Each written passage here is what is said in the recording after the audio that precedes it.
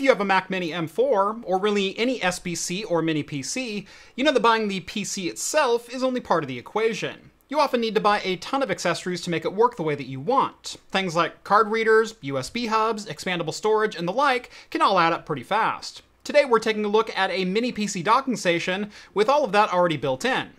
Oh, and it's cute as hell.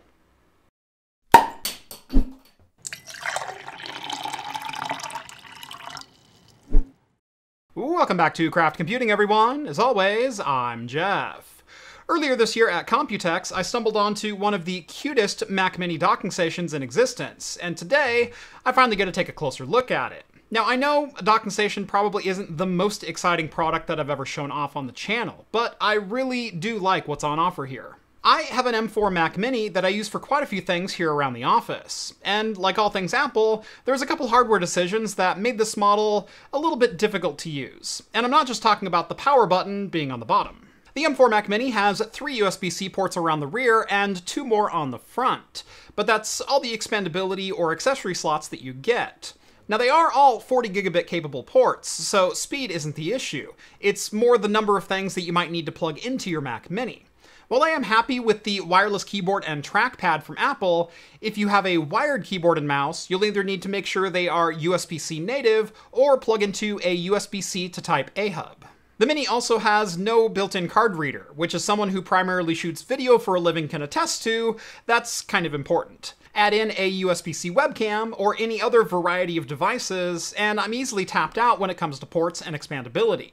A dock for a Mac Mini is not only crazy, for some people it's downright a requirement. A decent card reader and USB hub can easily run you $65, especially if you want one that matches the Mac Mini aesthetics, which, let's face it, looks are important to quite a few people. So, with that all out of the way, let's take a look at the Wokyis, I believe is how you pronounce that, mini docking station for the Mac Mini, and see why it'll probably be living on top of my Mac Mini from here on out.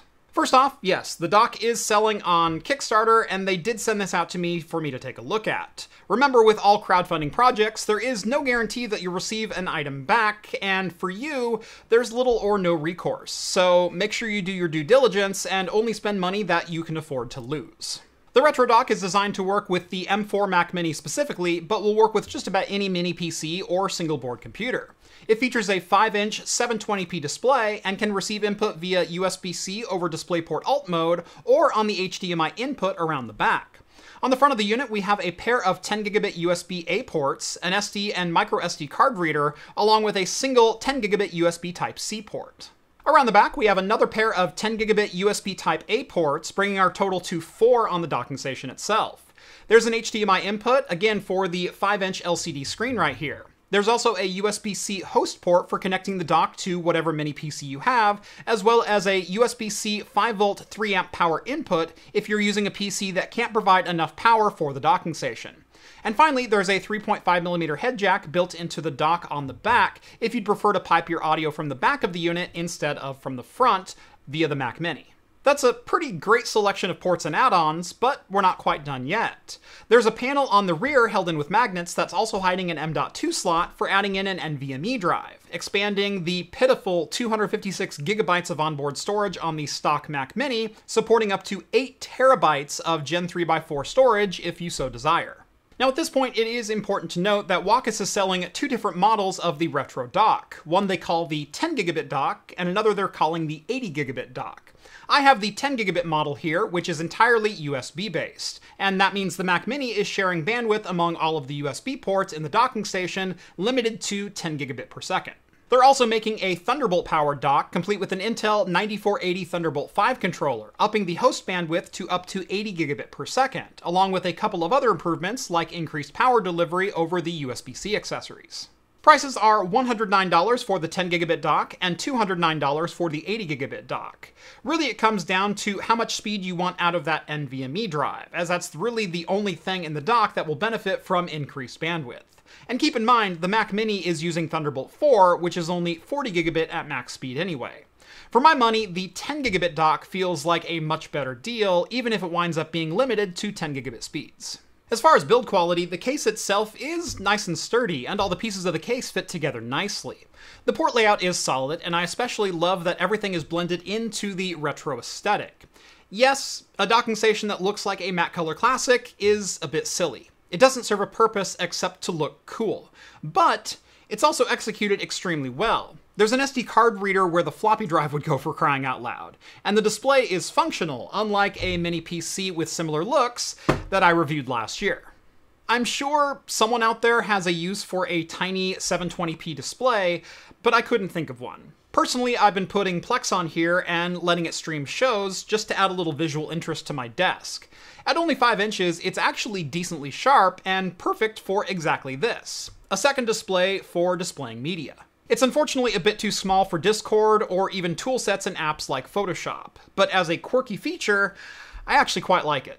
But there are a couple things that I don't like about the dock. First, while it holds the Mac Mini M4 like a glove, there's nothing to actually hold the Mac Mini inside of it. It's two very separate pieces, and if you lift up on the Mac Mini Retro Dock, the Mac Mini just falls out from underneath it.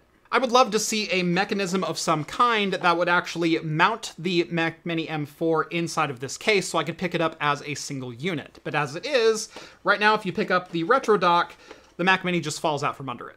And while it's great for the Mac Mini M4, as a docking station for other mini PCs or SBCs like a Raspberry Pi, it's slightly less than stellar. It has a bottom shell that you can install onto the dock, but there's no cutouts for any of the I/O. There's no mounting points for a Raspberry Pi or any other SBC.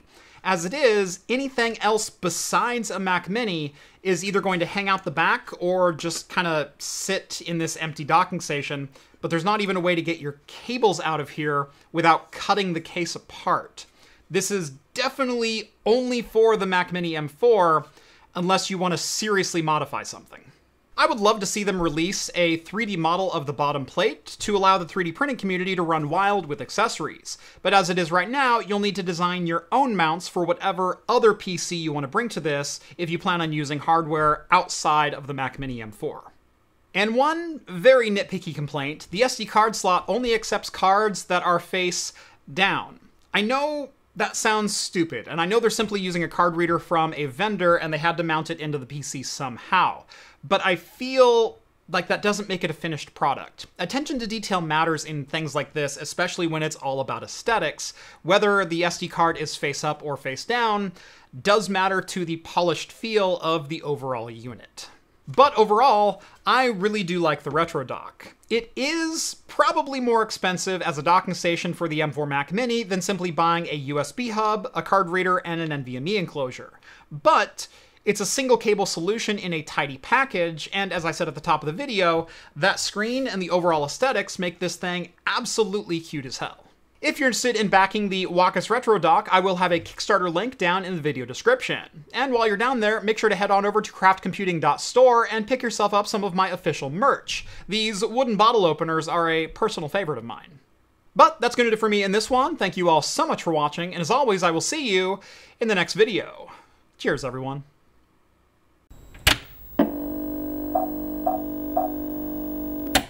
What am I drinking today? Monster Energy Ultra Paradise, 0 sugar, because I got about 2 hours of sleep last night, and I am tired.